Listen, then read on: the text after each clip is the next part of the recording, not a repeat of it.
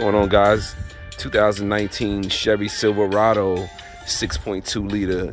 Today I'm gonna be showing y'all how I ran my Big 3. Let's go ahead and start underneath the hood.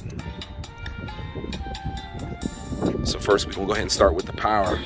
As you can see, my power wire is running out of here, which I had to notch out of the battery box so I can run it out the front.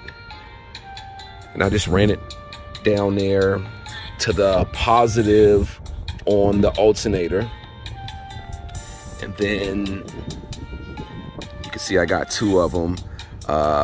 This one, negative battery terminal coming out, running to the, you can see it right there, on the front bolt of the alternator.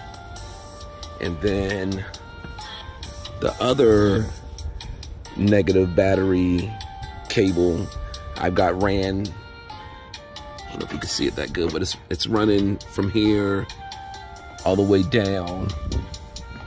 And then, yeah, so got all that nice and clean. Overall, it used to sit around 12, high 12s, low 13s.